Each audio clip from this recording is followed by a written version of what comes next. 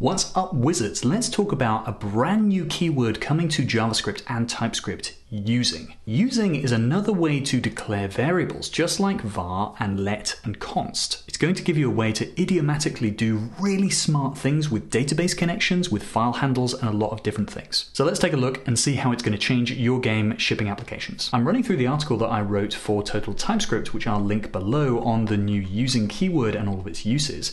The basic idea looks something like this.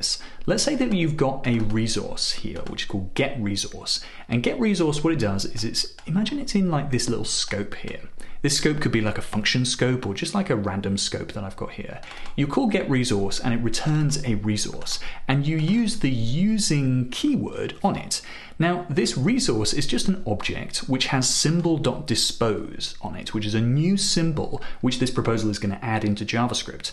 And what happens is this does nothing in this code here, but when this little resource variable leaves scope, so when the program goes to the next bit of execution block, then this is going to call symbol.dispose, and hooray is going to be logged to the console. This means that you can think of this resource as kind of like handling its own destruction, its own disposal, because we could basically, anything inside this little block here, we could use this resource and do things with it. Let's say it's a database and we're kind of trying to grab things from the database, and it will automatically clean itself up afterwards. It gets really powerful when you use it with await, because we can have an async dispose function, which basically has an async call inside it. So we await some async func inside the async dispose, and we grab our dispose, or rather grab our resource, and then we can just sort of asynchronously, we don't even need to worry about the cleanup happens automatically. These functions are pretty hard to read, so let's jump to a real use case. Let's look at the database connection one.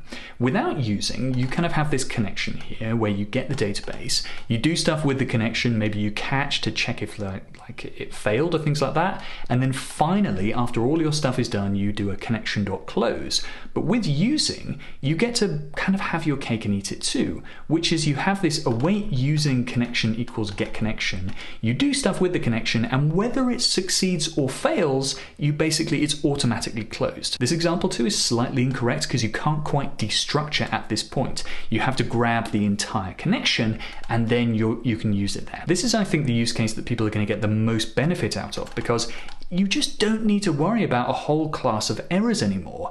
This is just handled for you. The idea that you would need to close these connections manually or kind of write logic to make sure that you didn't overload your database or your serverless connection is just not a problem anymore. So the idea of this actually comes from C#, because C# has a using as well, which allows it to do things with disposables. And the people that wrote this proposal to get it into JavaScript actually used C# as their reference and used it as their prior art. So does this mean that TypeScript is trying to turn JavaScript into C#? No, it's just taking JavaScript is taking the really popular things from C# itself and saying, I kind of fancy that. Let's grab that into the language. Now, does using replace const, let, and var as your, variable declarator of choice? No, it doesn't. It's for a very, very specific use case. TypeScript might even give you a warning if you try to use a normal variable with using, because using really only makes sense if it has an async dispose function on it, or a dispose function on it. So, using is coming in TypeScript 5.2, which is not even hit beta yet. I think it's going to be a really big thing for those of us who do a lot of database connecting, for those of us who have resources that they want to manage like this. And I think it's really, really cool that they're adding it to the language, especially because they know that it was popular in C#. If you want to take advantage of using as soon as it comes into the language, then you should keep tabs on totaltypescript.com. I'm going to be posting all sorts of free resources on using, and it's got loads of free stuff already on learning TypeScript too. Let me know if you enjoyed this video. This is actually my first video with this new setup in my garden office. Let me know what you think. Let me know how I can improve this picture. I know I need some stuff on the walls and all that kind of stuff. I'm going to have like a couple of videos here if you want to take a look.